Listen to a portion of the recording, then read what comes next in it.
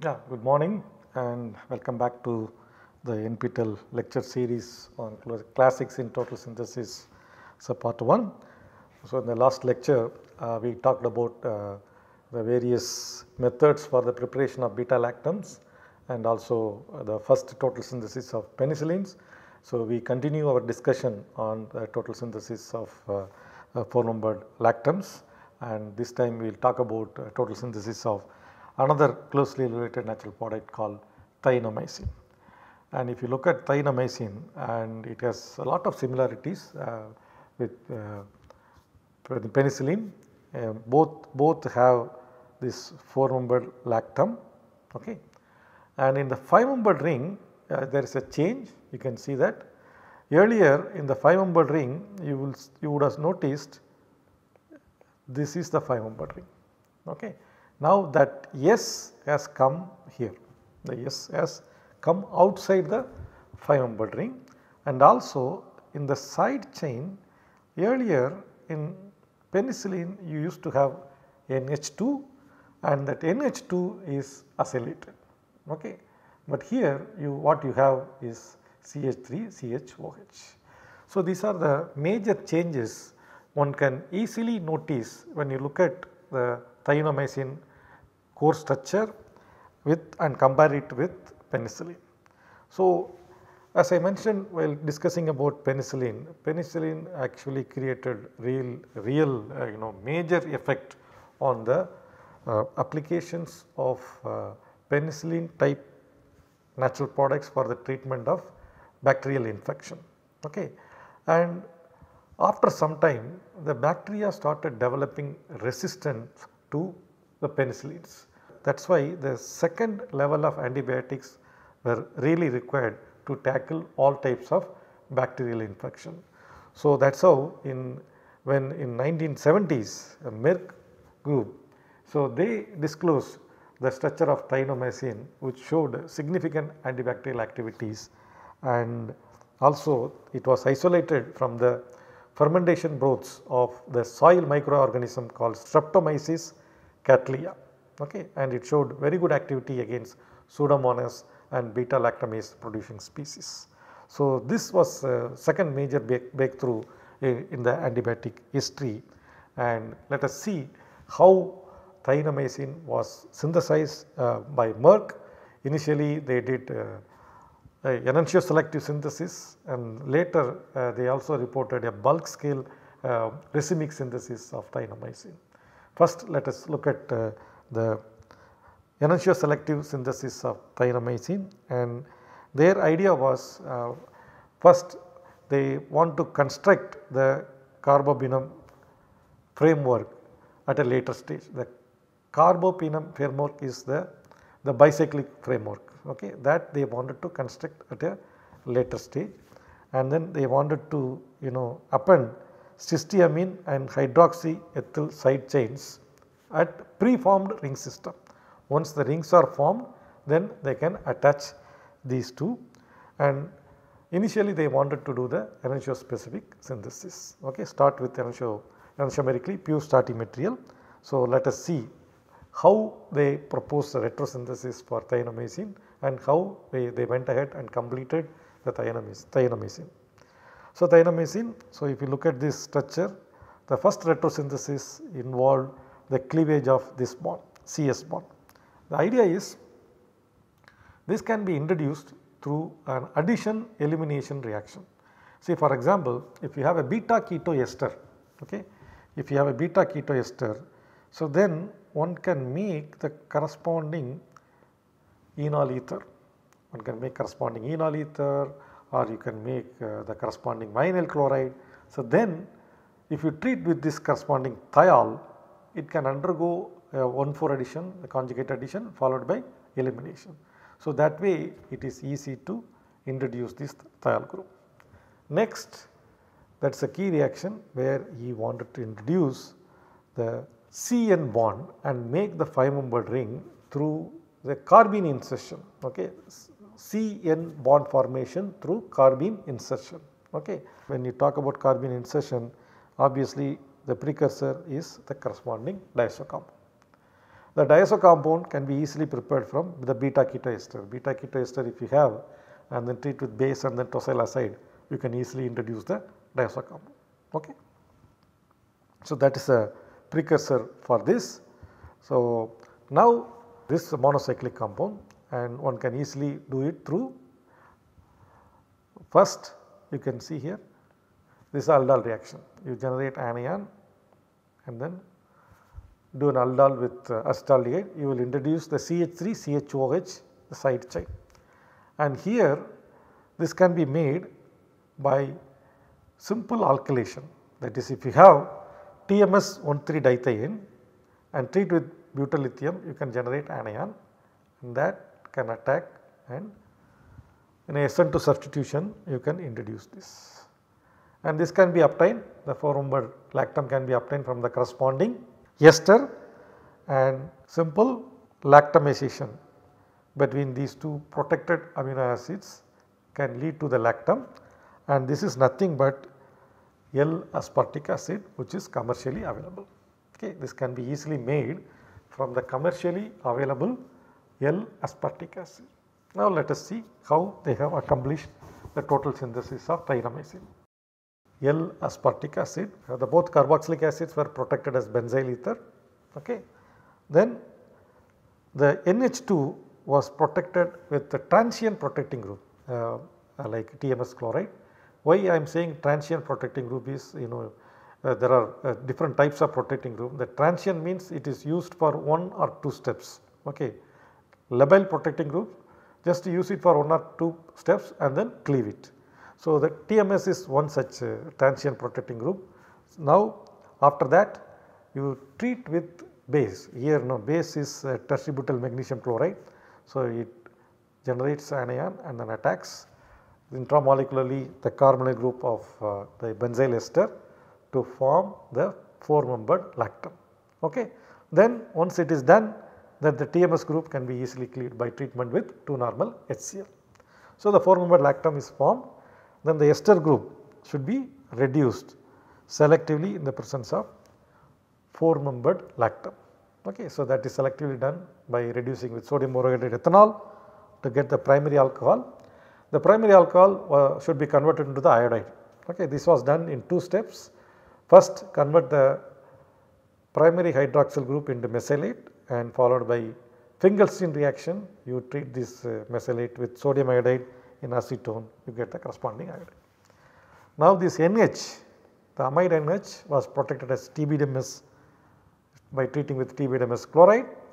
Then you take this 2-litho-2-trimethyl-silyl 1,3-dithiene, you get the corresponding alkylated compound. Okay. It is a simple SN2 reaction. Then you can generate anion with LDA, quench with acetaldehyde to get the aldol product, but you get a mixture 1:1. Okay. 1:1, and in this case you see this stereo center is fixed, okay, whereas the hydroxy carbon, the hydroxyl group attached to carbon, there he got mixture 1:1. Okay. So, what he did, he took this mixture and then oxidized. Okay. He took this mixture and oxidized, and same thing, the same ketone what he did, he also got it in one step. Instead of doing aldol followed by oxidation, he took this lactam and then treated with the LDA and N-acetyl imidazole. Okay. You treat with LDA and treat with N-acetyl imidazole, he got the same product. Okay.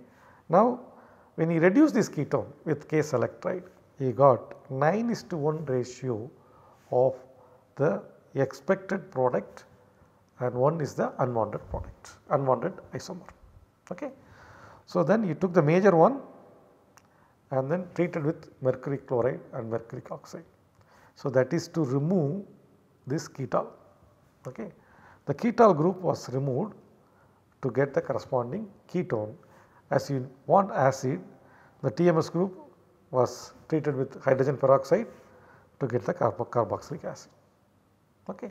So, once you have the carboxylic acid, convert into the corresponding imidazole. Okay. Then you remove this or do a SN2 reaction with para nitrobenzyl CO2 CH2, that CH minus attacks this carbonyl and this imidazole comes out. So, what you get is this compound. So, basically what they have done is to prepare the precursor for making or introducing the diazo compound. For the introduction of diazo compound, you need a beta keto ester. Okay. So, that is what they have done, and here R is still the TBDMS group. So, once you have this, treat with HCl methanol and treat with para-toluene sulfonyl azide triethylamine. So, HCl methanol removes the TBDMS group, then the tosyl azide, as I said, introduces the diazo group. The tosyl azide introduces the diazo group. Now, you treat with dirhodium tetraacetate and it forms the carbene, and NH insertion immediately takes place to get the 5-membered ring. Okay. This is a very interesting method to make the 5-membered ring. But the stereo center, is it important? No, because if you look at the natural product thienamycin, you have a double bond here, isn't it? So, that chiral center is not important. So, what you do, take the beta keto ester and treat with phosphoryl, okay, diphenyl phosphoryl chloride, okay, that forms the enol phosphate. If you have beta keto ester and then treat with diphenyl phosphoryl chloride, it forms the corresponding beta keto, so corresponding enol phosphate. Okay. This enol phosphate, again as I said, it can undergo a 1,4 addition followed by elimination. That addition elimination reaction with this thiol will give you the expected product. Okay. So, now what is required in the total synthesis of thienamycin? You have to remove the para-nitrobenzyl group without touching the double bond. Okay. Hydrogenolysis gives the corresponding carboxylic acid, and you can see there are 2 para-nitrobenzyl, one here and one there. So, this will lead to carboxylic acid, and here this will also remove the carbon dioxide, because that is a protecting group. NH2 is protected as NHCOO-PNB. So, when you remove the para-nitrobenzyl group, the carbon dioxide also will go and you will get NH3. So, then that will be in the citronanic form. So, that is how they completed the enantiomer specific total synthesis of thienamycin. And then they wanted to develop a scalable method for thienamycin, and for that they developed a scalamic method, that is racemic method for the synthesis of thienamycin. So, what did they do and how did they do?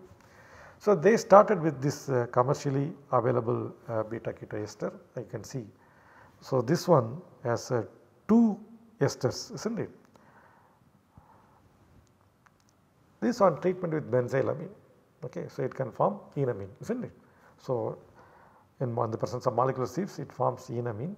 That enamine, when you treat with ketene, it can undergo at this position, okay. So, it can undergo at this position, basically you introduce SCOCH3, okay. N acylation takes place, okay. So, I have written the other way, other side, okay. So, 180 degree you have to rotate. So, you will get this compound, or I can write that structure so that you will not get confused, because both are same. So, this is NBN, then COCH3, you can see that.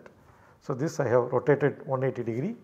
Okay. Now, when you reduce this ketone, okay, when you reduce this ketone with sodium cyanoboride in the presence of acetic acid, okay, not only it reduces the ketone, but also the enamine portion, okay, that gives, you can see 3 stereogenic centers, okay, that fixes. Of course, it is racemic, okay. So, you get the exactly opposite isomer also. Now, if you treat with concentrated HCl, so this bond rotates, okay, this bond rotates. So, what you will get is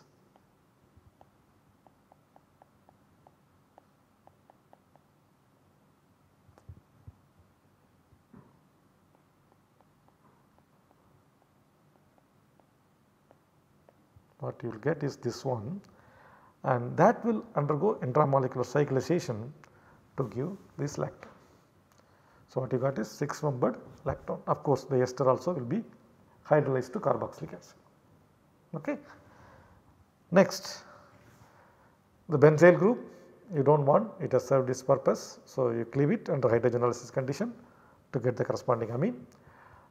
Then you open it up, open the lactone with benzyl alcohol. Okay. When you open the benzyl alcohol, this is what you get. Okay. Now, what you need to do?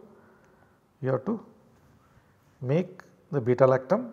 So, that is normally done with DCC, that is dicyclohexyl carbodiamide, you get the beta lactam. Then protect both secondary hydroxyl group as well as the beta lactam NH with TBS. Okay. Then you remove the benzyl group of the ester under hydrogenolysis condition, then treat with CDI, that is carbonyl diimidazole, okay, you get this compound. Then you treat with Meldrum's acid. Okay.